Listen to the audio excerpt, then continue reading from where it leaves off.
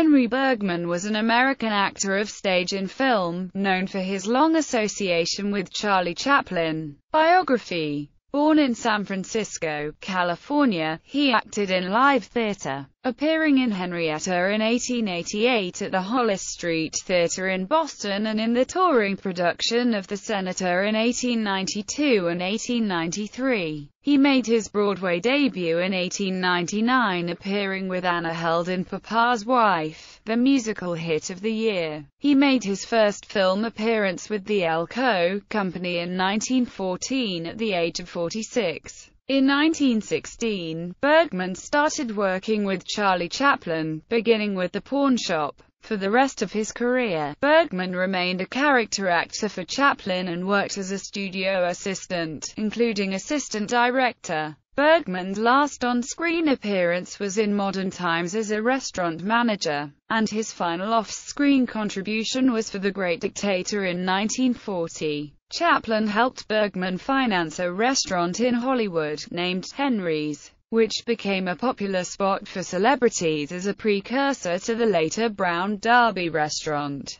Henry Bergman continued to be associated with the Chaplin Studios until his death from a heart attack in 1946. He is interred in the Hillside Memorial Park Cemetery in Culver City, California. Partial filmography. The Kreutzer Sonata, The Melting Pot, The Pawn Shop, The Rink, Easy Street, The Cure, The Immigrant, The Adventurer, A Dog's Life, Shoulder Arms, Sunny Side, A Day's Pleasure, The Professor, The Kid, The Idle Class, Payday, The Pilgrim, A Woman of Paris, The Gold Rush, The Circus, City Lights, Modern Times.